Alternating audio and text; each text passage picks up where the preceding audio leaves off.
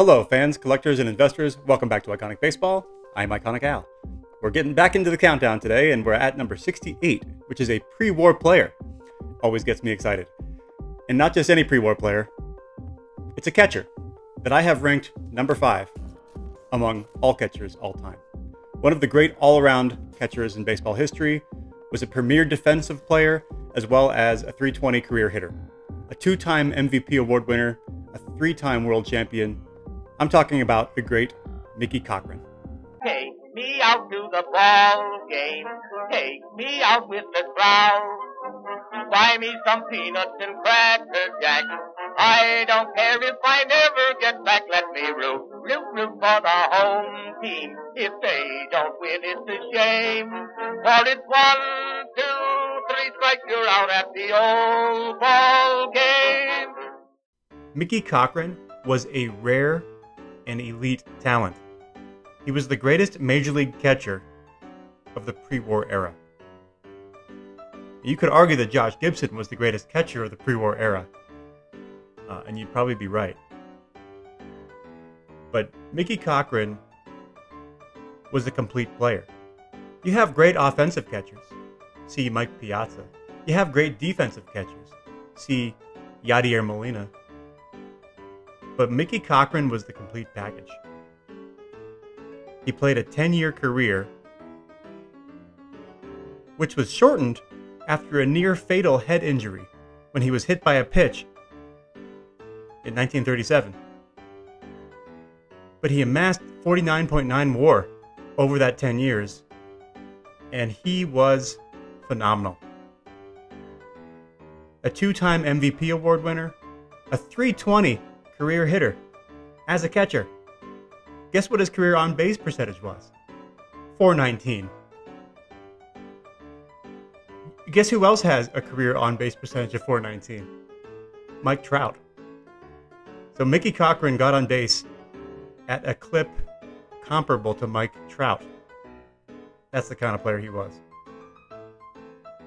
He won 3 World Series championships, 2 with the Philadelphia Athletics, 1 with the Tigers. And anybody who follows the history of baseball knows that if it weren't for Mickey Cochrane, we never would have had Mickey Mantle. In fact, the reason Mickey Mantle was named Mickey was because his dad was an avid fan of Mickey Cochrane. And so that's why he named his son Mickey. So that's pretty cool. So really, here's a guy who inspired the name Mickey. Arguably the most iconic ball player of all time in Mickey Mantle. Okay, let's get into it. This is my one Mickey Cochrane item. It is one that I'm very proud of. It's from 1933 DeLong. It's number 6 in the set, and this is a beautiful set. It pictures Mickey Cochrane perched above the field that he played on, paying reference to his years with the Philadelphia Athletics, where he won 2 world championships, anchored the catching position, one of the greatest catchers of any era, graded a PSA 2, which is a fine grade for a card of this era. A nice narrative on the back, kind of detailing how to play catcher. Always like that, kind of a tutorial for those young kids that were collecting these cards, trading these cards, how to play catcher. But just a good, honest 2 with some rounded corners, but no paper loss, no significant damage, no obscene off-centering, just a good, honest 2. I love a card like that.